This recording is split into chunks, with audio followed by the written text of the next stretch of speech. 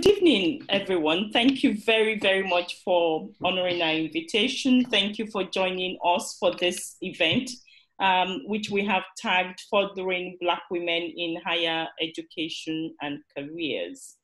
My name is Dr. Emilia Onyema. I'm the Pro-Director Learning and Teaching here at SOAS.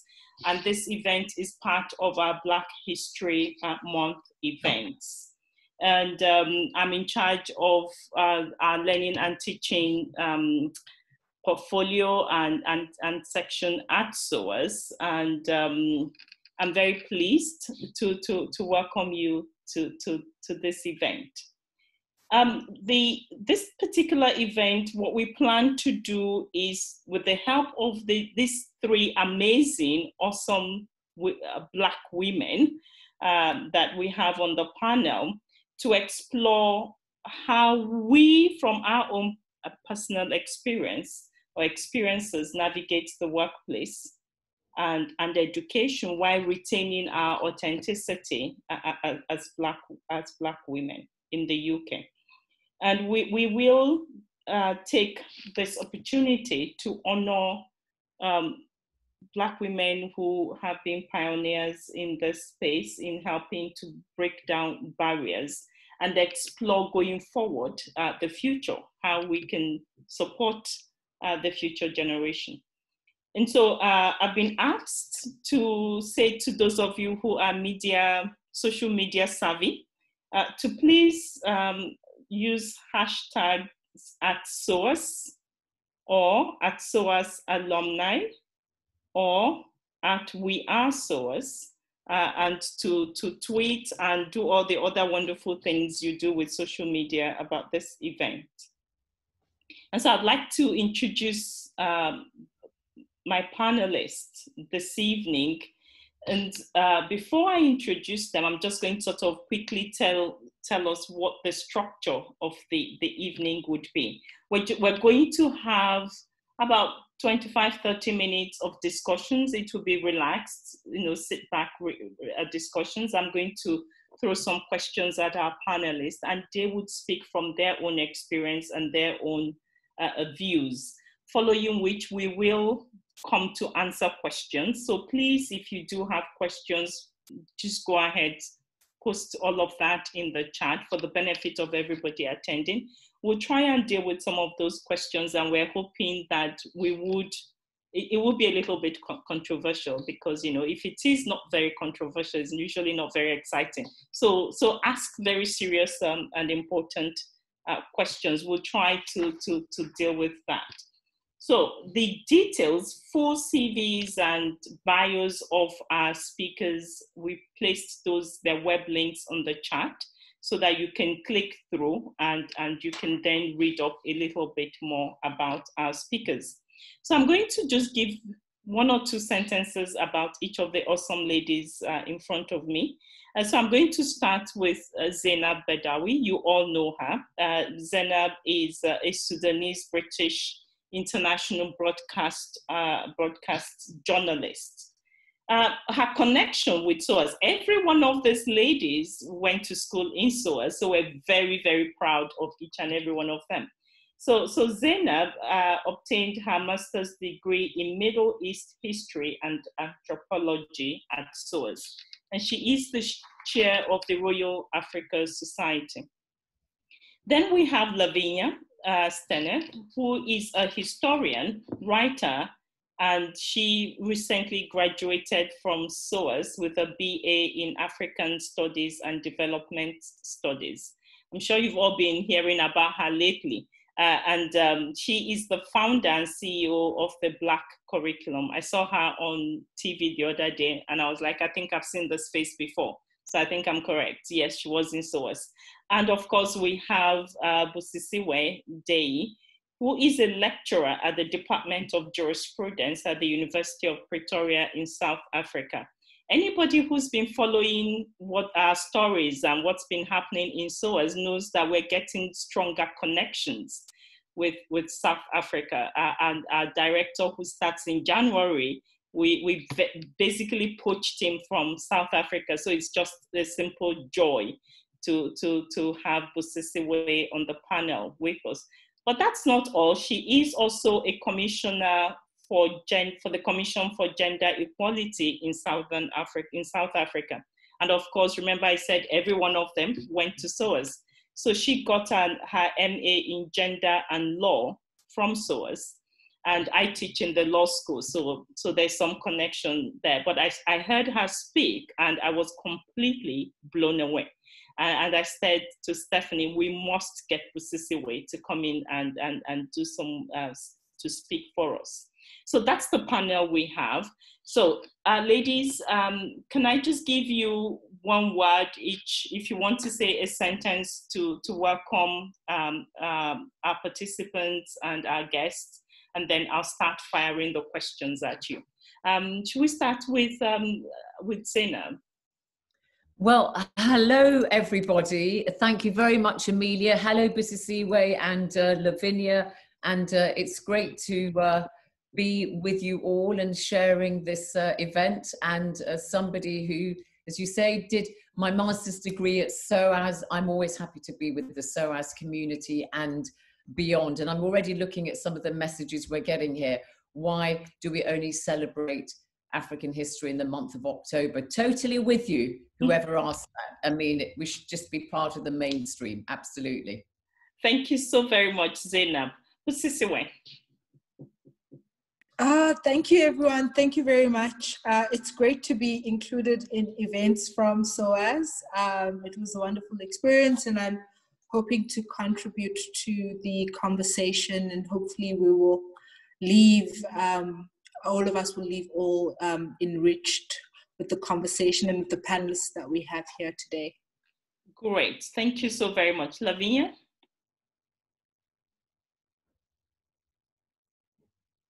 You are still, you're not, yeah. Oh my goodness, guys. It's okay, we have to have that, you know, it's normal these days. Please go on. Honestly, hi Emilia, Busisiwe and Zeinab, and hi everybody. I didn't expect to be back so soon, but it's really nice to be back. And just, yeah, just really excited for this conversation to learn. So yeah, hi. Great. And so to our participants, that's a nice way of just checking that our mics and videos are all working and you can hear us very clearly. So thank you very much, ladies. So I'm going to start with my first question, and I would ask Lavinya to please kick us off. And so the question I want to ask is, in just a few words, if you tell us a little bit about yourself and your academic journey and what it's been like for you as a Black woman in the UK.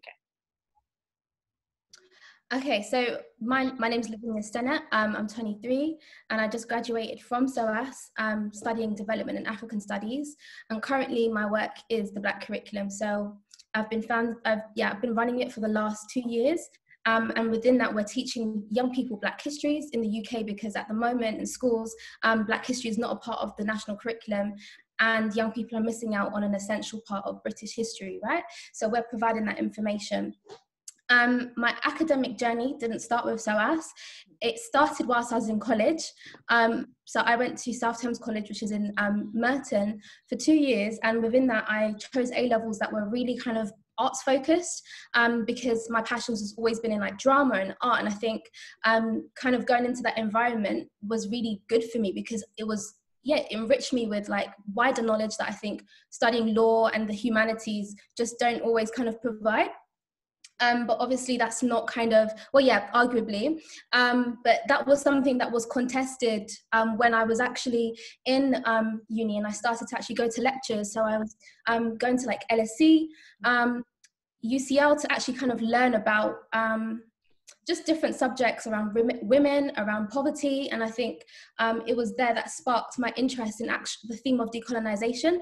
That was my first kind of entrance point into that kind of debates and like education. And I felt that there was a strong part, you know, to play within what we learn as young people, but also the truth. So that kind of inspired me to go to SOAS.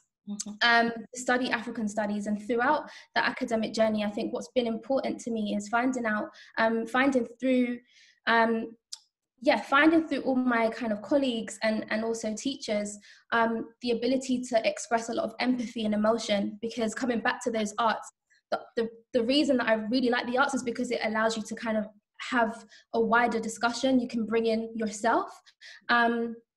And I think, yeah, just kind of being with lecturers such as Ida and Kojo and Shege over the years, there was a lot of, I guess, room for me to really express my identity in connection to African studies. So I think like that part of empathy is really important to play. And it's helped me in my academic career to kind of bring in that creative side that I think for so long was just separated. It's like you have your arts and you have your humanities and they don't come together, but it's all one. Great, thank you very much.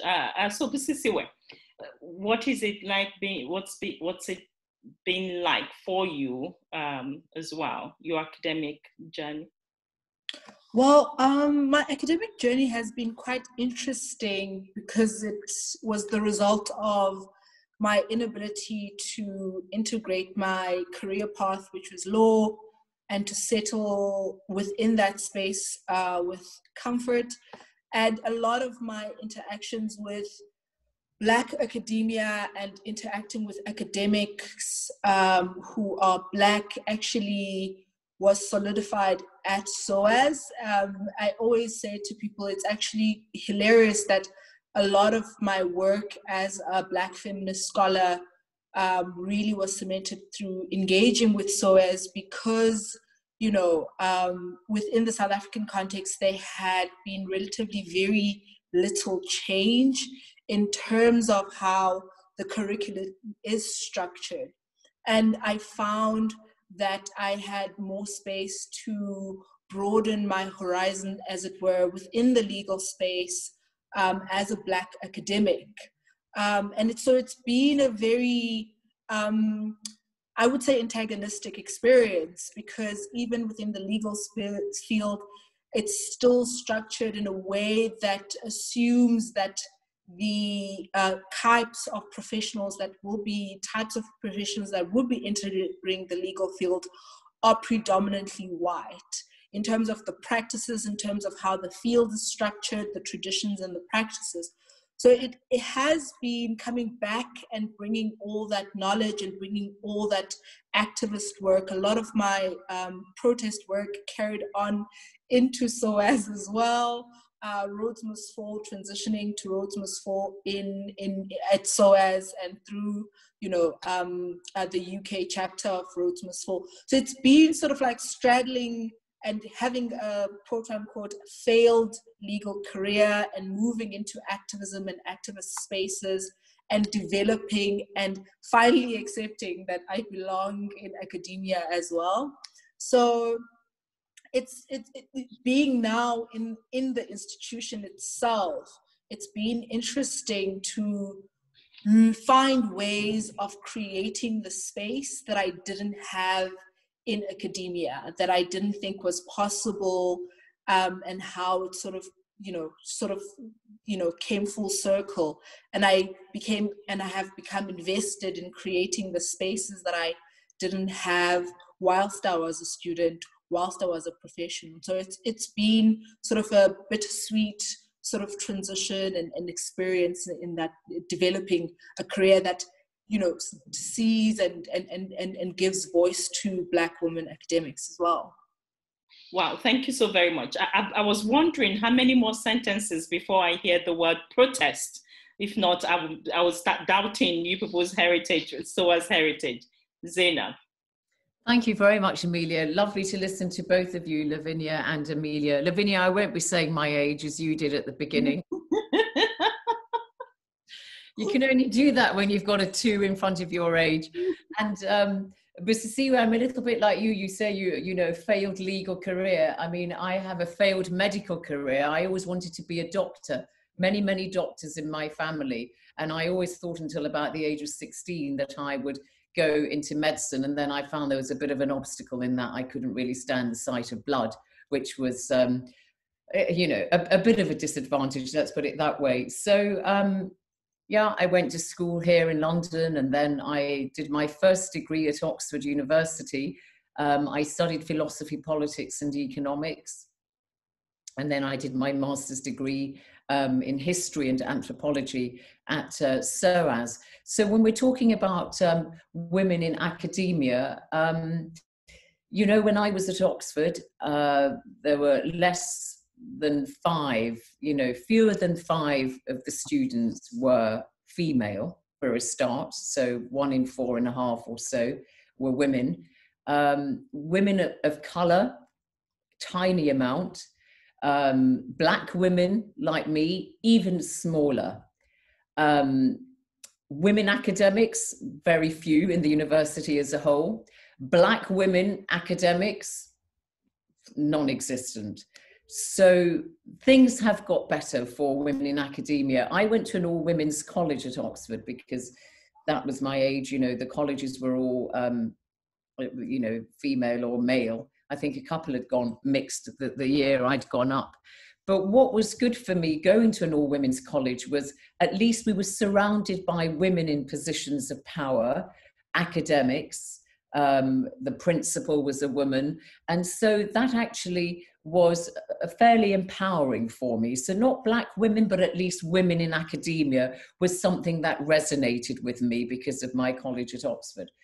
And then also you could describe female education as my family business back in the Sudan, because my great-grandfather was the pioneer of girls' education in the Sudan. So I grew up with aunts, you know, great aunts who would be in their 80s now, and they have PhDs from Western universities, you know, women in my family who would be well over 100 now, who were totally literate, could read and write.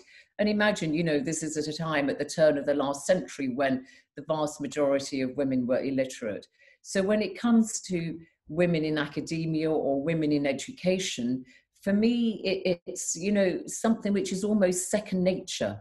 And I think that's always informed what I have done. So although I chose a career in broadcasting and in news and current affairs, I would say that the work that I have found the most satisfying is the work in education that I've done in the media, particularly this History of Africa series, about which I will tell you more.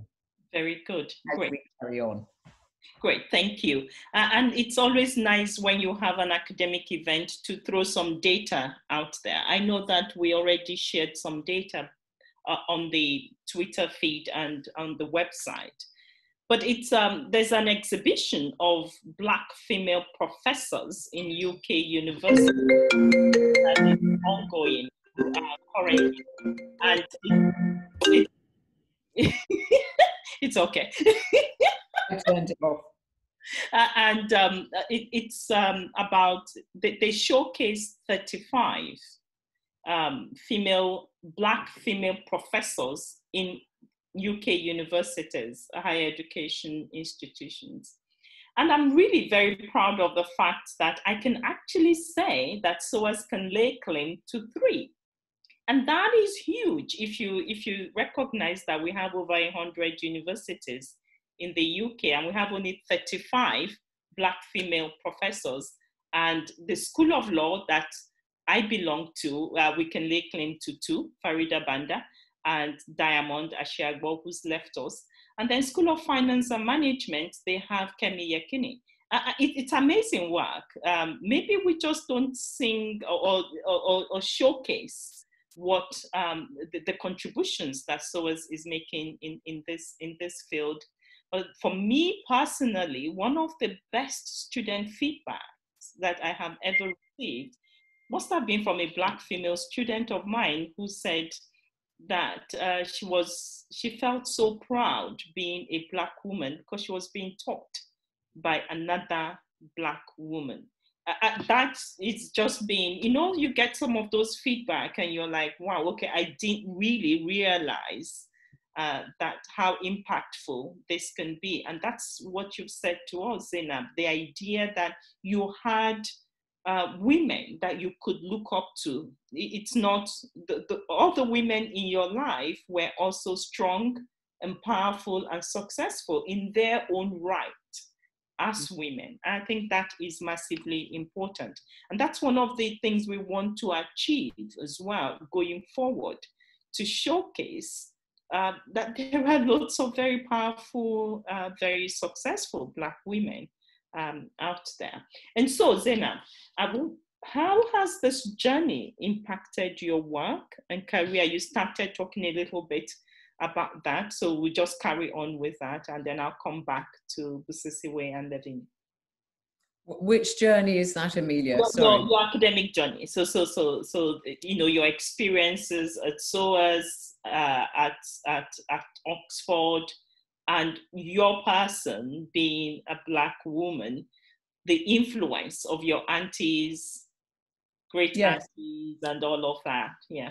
So I've always thought of women, and of course Black women, as belonging in the academic world, be it in schools, be it in universities, but also, you know, in professional life. So I suppose, you know, from the get-go, it kind of gave me a certain confidence, and that it's only now that I look back on it that I see actually, you know, I can't even remember another Black woman at Oxford as an undergraduate, to be perfectly honest with you. There was some Brits of Asian origin, there were mixed race, but one mixed race woman I can think of, but it didn't make me feel, oh, you know, that I was disadvantaged. I think because I had grown up in this kind of milieu. So that makes me think that role models are very, very, very important. And so the absence of Black women academics, I think it is a problem, and it is something that we all need to do something about, one way or another. And I know that we're going to discuss, you know, perhaps positive ways that we can bring this about. But I think, you know, I would have liked to have gone into academia, perhaps. You know, I only did a master's degree. I don't have a PhD like you. So I couldn't go into academia. It's too late for me now to try and embark on a PhD. I'd be 106 by the time I finished it. But I think that kind of tradition of education is something that stayed with me for my whole career. And I was never really interested in the, you know, light entertainment part of broadcast journalism, or, you know, it was always the more educative, informative side that's really, you know, motivated me. Great. Busisiwe, same question. So, you know, the impact of your academic journey on your career, your work. Sorry, I'm taking notes as Zeinab is talking, so that's why I look shocked. I wanted to, you know, echo some of the sentiments Zeinab has just, you know, articulated so well. But I think that oftentimes I have to take a step back, and I have to or question, you know, the overemphasis on, you know, representation and, you know, having people who look like us, which is very important, occupy, you know, traditionally white institutions. My university that I currently teach was created to teach white males, particularly white Afrikaner males. So it is an institution that is structured to, you know, specifically exclude people like me. And it's very important then that we address the institutional practices and traditions that exist within all these institutions that often embed and cement exclusion. I found that with a lot, and I keep on bringing it back to my context, is that is that a lot of my students who are coming into the university, this is the first time that they have met a Black queer woman who is a lecturer, for instance. And for them, you can see it when I enter into class. I do dress a bit sort of like not my age. So the first time I'm often mistaken for one of them. And, you know, last year I had bleached hair. So it was really a very new experience for them, that a lot of them would come to my office tentatively, fearful. I had to encourage them to actually, you know, come for consultation and ask me questions. So the point that I'm trying to make is that often these institutions, we might see our presence as progressive, but we don't understand that these institutions themselves are built on the premise of our exclusion. And so it has been important for me to have that in mind, whilst also, you know, actively being part of my students' experience and ensuring that even the curricula and the readings that I prescribe speak to their own experiences. This is the first time that they're speaking about gender-based violence. They're speaking about their own positions and interactions with the law from a very personal space. And I use the personal as a very important space of knowledge, for particularly for my Black women students. And so I think that it is about understanding the institutional aspect of these practices and how they create an environment of marginalization and exclusion.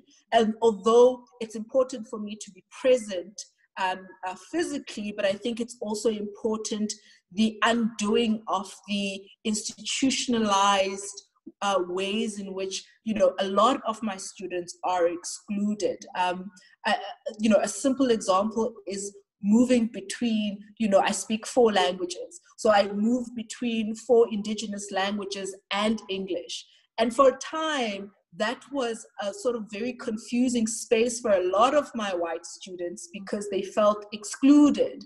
And to use that as a moment of education and say, well, this is because this whole institution is structured towards ensuring that you feel part of this institution. And so it's been sort of trying to navigate the institutional and understanding the broader institutional forms of exclusion that are beyond the individual, but also understanding my own purpose and presence as part of creating an institution that is exclusive and to particularly Black women, and having them understand that this is them, this is their space as well. Yeah. Well, that's really very interesting. Lavinya. Thanks. I think just really to capitalize off what was said before, I think there's a lot of foresight, and it's a good kind of foresight when you know that there is a Black woman who's going to be your teacher, your lecturer, your mentor, because there is that understanding that, you know, you're going to be supported on your journey and empowered. I think it's just a given, it's just a fact for me. But then I'm also really careful about that foresight, because within that, as Busisiwe mentioned, you do have these institutional factors which, you know, the premise of them, it favors only a few. And so sometimes when you're entering into these environments, there's this perception of like, well, if I'm here, no one else can be here. And sometimes it's, you know, it's really understanding the class background, understanding the perception of that Black woman as well, because I think it's just not a case of just representation on the lens of kind of like just skin color. I think it has to be deeper than that. But then having said that as well, I do think that there is a particular foresight, that is also grounded in also recognizing that they are overworked. There's a lot of work, there's a lot of expectations. And so sometimes, even if I'm coming in to feel empowered and kind of to make that connection, I also have to recognize that they're here to work, right? And there's a duty there too. So it's just understanding the boundaries, which sometimes is not always clear. But for the most part, I do feel I still feel a lot more empowered when I'm around Black women inside of the academy, or whether it's work or having a mentor. And it just gives me the opportunity to build. So yeah, it's a good thing. Great. This is really helpful. So can I ask all the panelists to please also keep an eye on the chat, because lots of questions and comments, and you're already picking up on some of the possible answers to some of the comments. So I'm going to stick with Lavinya as we move on to the next question, and which is again looking to the future. So because we're going to go to the question, and for now I'm just going to ask you just one thing. What do you think would be one action that you think will help further the careers of Black women, whether in academia or in other careers? Just one practical thing, that action that you think we can do. I think within wider society, there's a recognition that when Black women work, there are clear results. We know what we're doing. We're very kind of focused on the goal, and we also include the community in that process. So I think there's an awareness that the work that we do is transformative. It's intergenerational. So there's a lot within that. But what I don't see a lot of the time is support between women. So for example, like white women supporting Black women, amplifying the work that they do, finding out how to support each other. I feel like there could be a lot more uplifting between each other, and raising awareness, because at the end of the day, like, it is kind of a rat race, but we are better and stronger together. So I would like to see much more women kind of like intentionally amplify, other women in their spaces, and kind of, even if it has nothing to do with your own work, just recognize like what it takes to get there. Do you know what I mean? Because we've all been through it. So yeah. I think that's actually quite powerful. This whole idea of women first, before we then begin to think, okay, yeah, I'm a white woman, or I'm a Black woman, or I'm a green woman, or whatever color the person is. And so I work in international arbitration. And one of the things, there's a lot of work being done on diversity and moving the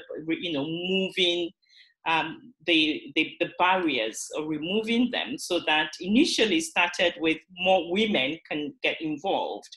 And then after a while, you sort of pause and you look at who the women are, and it's all white women. And it's like, okay, hang on, some of us are in this space as well. We're Black women. Where is that generic women? So I think I very much agree with that. So support women, whether white, Black, in that same space. We do need to recognize that. Great. Busisiwe. I'm going to, perhaps this is one of the moments that that will be controversial, but I know, there is a sense of not wanting to create or recreate segregated spaces, but that's been a question that occupies or has been in my mind as a fresh academic, and somebody who wants to create a career that is, goes, decades into the future, and, really, creating spaces that are centered around Black women only. And it's very important, because as Lavinya has said, I find, depths of inspiration, and I find myself, supported within spaces where I am able to talk to Black women both above and below me, in terms of generationally in the career, in the academic career space.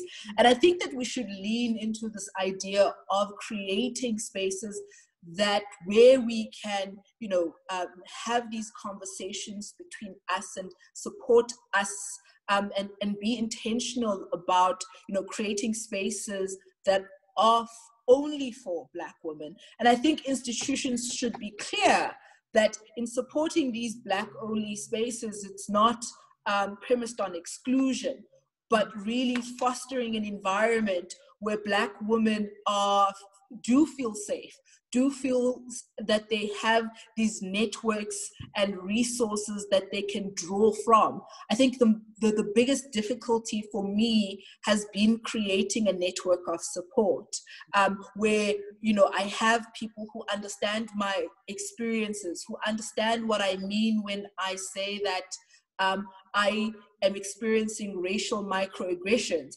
And, you know, the institutionalized racism, the nature of it is not explicit, but it is in the ways in which expectations about management of admin and work are, you know, we are measured at a higher level in terms of the productivity and the work that we produce without consideration of the intersectional issues and backgrounds that we have. I do not come from a family that is academically inclined. My mother was a nurse, and she is one of the first people to have a tertiary education in our family. My dad was a taxi driver, and so I don't have the experience of, you know, academia. And for me, I have had to draw the support and from networks that exist, you know, across the continent of Africa, across South Africa, even in other universities, you know, globally as well, from other Black women academics who have taken on the role of supporting me. And so I do think that we should lean into the idea that perhaps, you know, empowered segregation is where we need to begin in order to create, you know, spaces where Black women feel confident enough to say, I am creating a career in academia, and where I struggle, I can seek out Busisiwe to actually help me understand how I can navigate, you know, balancing the admin portion of my career versus my passions and my PhD proposal. How do I navigate finding a supervisor, for instance, that is in line with my work and my and my values and what I'm passionate about? Sort of the small things to the larger things and how you can manage a career are very important. And I think that part of that is developing strong networks of support and asking for help and saying, how do I publish? How do I write an abstract that will be accepted? You know, from the simple, small things that seem sort of, you know, as a matter of course to people who have, you know, existed traditionally within the space, to people who are first generations like myself, who I can't go to my father or my mother to ask these questions or even ask for support. So I do think that perhaps a practical step is empowered segregation. It's a very clumsy way of formulating it, but empowered segregation, where we develop these networks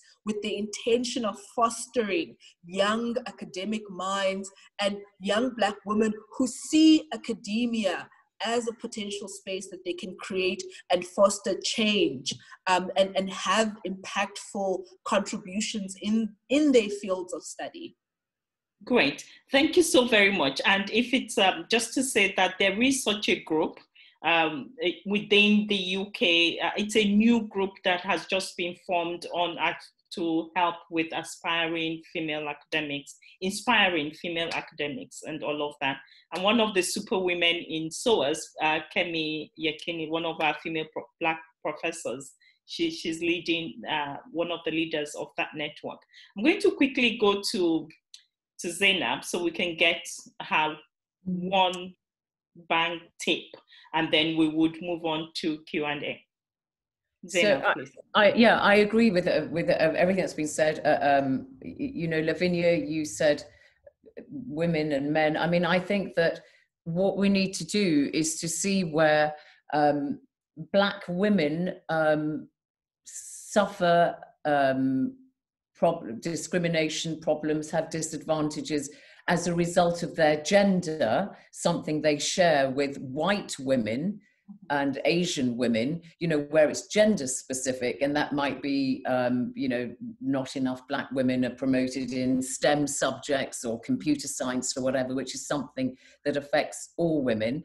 And then where it's more specific to their race, and then they're no different from Black male academics. So I think in order to solve the problem, you've got to really decouple where Black women academics suffer as a result of their gender or as a result of their race, and then deal with that appropriately. And it may mean that at times they have to ally themselves with white women, and at other times they'll have to ally themselves with Black men, because it's, you know, it's a function of race. I think the idea of networks that Busisiwe mentioned is very, very important. And I think just not only within country, but across countries. A plug here, shamelessly, I just made, you know, 21-hour programs about the history of Africa, traveling 32 African countries over a period of 6 years. I spoke to dozens and dozens and dozens of African academics, because this is Africa's history told by Africans themselves. And amongst them, I always sought out women academics. And I have to say that some of the finest minds are these African female academics. They are there. It's just they are denied the international public space. And I think that we ought to have networks that transcend countries. And, you know, if you've got nothing better to do, all of you out there, go onto the BBC Africa YouTube channel. You know, 15 episodes are on this Sunday. The next 5 will be going on. And you'll see 2 of the finest women experts on the transatlantic slave trade as it happened, you know, talking. So I think that, you know, they're out there. And the third thing I would say about women academics and empowering them is, you know, what they suffer in academia is not different from the discrimination they suffer in other sectors, be it, you know, in finance, be it in the city. There's nothing peculiar about Black women in academia. You know, they suffer discrimination across many, many sectors. But where it is different in academia, I think, not just for Black women, but also Black men, is the nature of the curriculum. And that's something that Lavinya will talk about, I'm sure. But the curriculum is largely designed by, you know, non-African, non-Asian, and it does reflect a particular view of the world. And so that's an additional challenge that Black women in academia have got to confront, which is, you know, we've heard about it, decolonizing our curriculum, and, you know, the Black Lives Matter conversation has opened up the space as never before to talk about, you know, who is in the driving seat of how we see the world. Whose story are we telling? And I think that when it comes to history, and Lavinya, I'm sure, you know, you'll speak about this, African history has been denigrated, written by outsiders, or we've been told we don't have any, which is, you know, none of this is true. And so I think there is a challenge culturally for women in academia, regardless of what their discipline is, to try to shift this juggernaut. So I would say form the networks in country, within your universities or regionally or whatever, but also across continents. Ladies, you've been amazing. Thank you so very much. The spread of what we've had to discuss this evening. So there's lots of questions. I'm going to give you 30 seconds to scan through the chat, select one question that you're going to deal with. And while our panelists are dealing with that, I want to just let our attendees know that on the chat, we've posted the link to the BBC program that Zeinab just talked about. Oh, thank you. Thank you. Yeah, I mean, honestly, it's, yeah, 20, on Sunday, the last 5 go on because they talk about the transatlantic slave trade, you know, the scramble for Africa and so on. But there's more to African history than just the transatlantic slave trade, much, much more. And I know it's a passion and it's an obsession of mine, but, you know, it's anyway, watch and I let think me know. part of what makes us special, and you've all spoken to that, this whole idea that what we do, we're passionate about. We believe in what we do, and we bring all of ourselves into what we do, which is what helps us excel. Should I come back to Lavinya? So one question from the chat that you want to answer, and then I will go to Busisiwe and come back to Zeinab, and then we will wrap up. I do apologize if we don't pick your question, but people are allowed to do 2 questions if they want. Go on, Lavinya. I'm just going to choose one. So the one that I've chosen is, can you speak about your experience in New Zealand as a Black woman and how it influenced my academic pursuits and eventually the creation of the Black curriculum? So in short, traveling to New Zealand as a Black woman was really interesting. I've always kind of been interested in kind of traveling, and I think in doing so, you definitely see how I guess the luxury of being able to travel, so that paired with like associations of like status when you have like a British passport, and then also being Black, and how that's kind of met when you go to different countries is really interesting. So when I was in New Zealand, it was, I think initially I didn't kind of perceive like, there was, I guess there's a perception of me as like a rich kind of Westerner coming in, but I felt very, I guess, embraced by a lot of Maoris who understood a lot of like Black feminist work. And so I think through their perspective, it allowed me to kind of connect on that level instead of coming in as like someone who's going to travel and see and like do all this tourist stuff. So in kind of building those connections, it was really powerful. I really credit all my, I guess, inspiration for the Black curriculum to the women lecturers that were teaching me. I was literally in like all, okay, apart from one of my lectures, but most of them were run by women. And a lot of them had this, I guess, like importance of stressing in every class that, you know, women are the carriers of culture, and it's really, I guess, down to us to make sure that we are kind of shaping the future for our, you know, our next generations and things like that. So I think because it's part of like their education, I was involved in kind of, I guess, downloading a lot of the importance of giving, yeah, just nurturing, I guess. And I think with that, it definitely inspired me to make sure that with all of the information around teaching and empowering women to kind of be at the center of these discussions, I came back to the UK to actually build with other Black women who were really interested in building a Black curriculum. So that's how it started. It started at SOAS. I met with Bethany and Lisa, who were 2 women that were just interested in building a Black curriculum.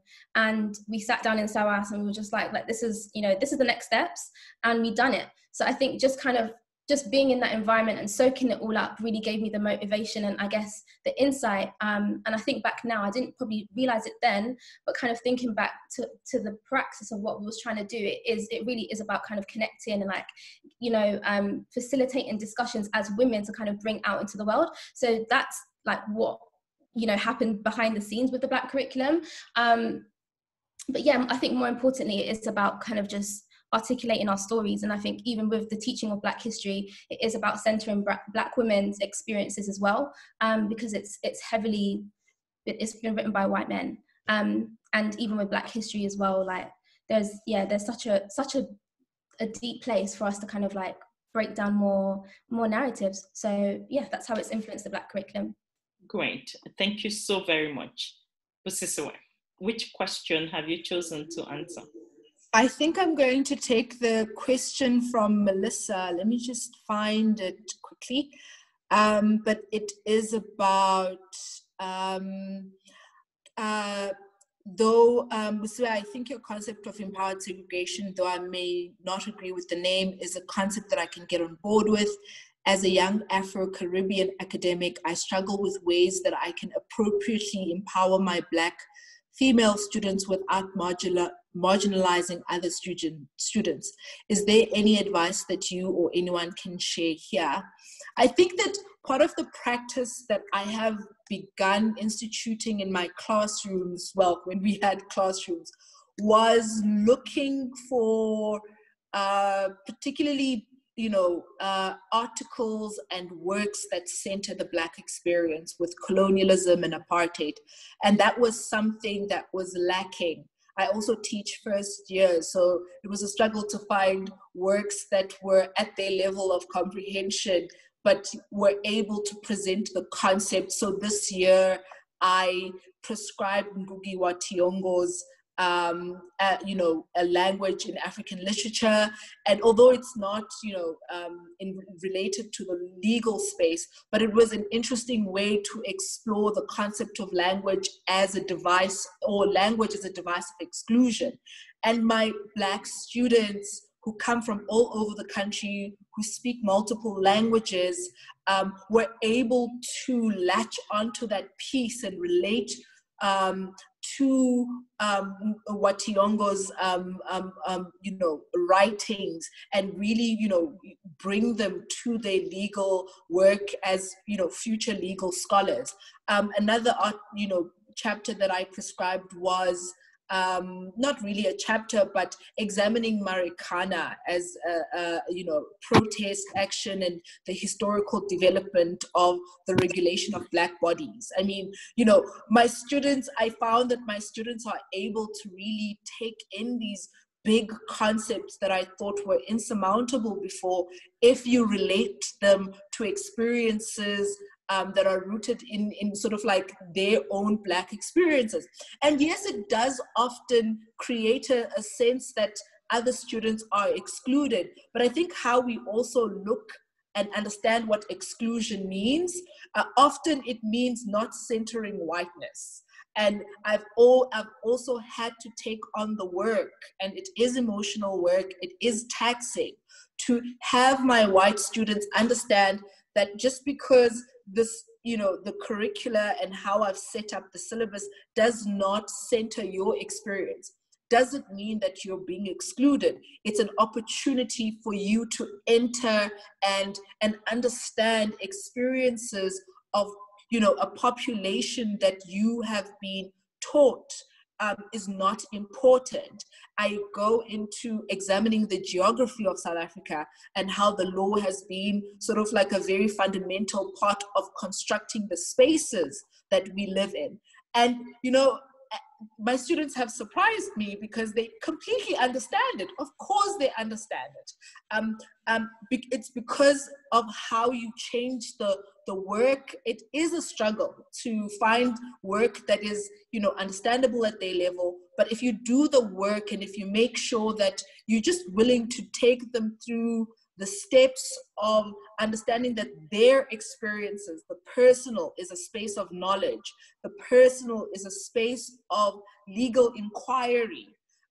Your students often amaze you, and particularly my Black students, they've really inspired me in how they've just blossomed in sort of like taking on the law, or taking on the law as a space that they thought was not a space that included them and their experiences. So perhaps that's how I would answer that question. It's not easy, it's exhausting, but you just have to change, how you understand who is the subject of knowledge and who is able to produce knowledge, and affirm that constantly, that their personal experiences are spaces of knowledge, that this university is not a space that is outside of them, but is a space through which they can interpret the experience through their own interactions with the academic space as well. Great, thank you. If I just keep listening to you, I will move over to South Africa and take your course. Thank you. So Zeinab, which question do you want to answer? We have less than 3 minutes. Yeah, I won't be long. I mean, I've looked at all of them, and I think there's a kind of, a current running through all the questions. So I'll really just perhaps try to unite them in a theme, and, people asking about what do they do if they don't have a mentor, or, how do they try to overcome barriers and so on. That, look, I'm a great Pan-Africanist. And we are all sitting here, we're listening to Busisiwe in South Africa. How inspiring is she? Lavinya, of a British Caribbean background, me born in Northeast Sudan, you, Emilia, and so on. That very Nigerian. Nigeria, there you go. I used to be able to say I was born in the Sudan, the biggest country in Africa. You're well, you know. But well, now we've gone down to number 3. Exactly. What can we do without Nigeria? What I would say is, you know, if you feel isolated or you feel that, you know, you're in Emilia where you're the only voice, you know, black woman, because as we know, as you said, what, 700 black women academics in the UK, professors. It's a big world out there. Look, you know, we're having a global conversation now, and I would say that, you know, nurture, foster international links. You know, as I said, I was blown away by these black women academics I encountered in Africa, and you know, at the click of a button now you can find people, you know, women who will inspire you, who will share their stories with you. So I would just say to all of you who are asking questions, you know, go out there. Internet means that you can connect with people all over, you know, whether they're in the Caribbean, whether they're in Africa or in the United States. If you're a black woman, you're part of a big black diaspora family, and also with those on the continent, seek those out and also share knowledge about, you know, the kind of topics that you're dealing with, particularly if you're working in the, you know, in the social sciences and so on, that, you know, the kind of stuff that Lavinya was talking about, the curriculum, what, you know.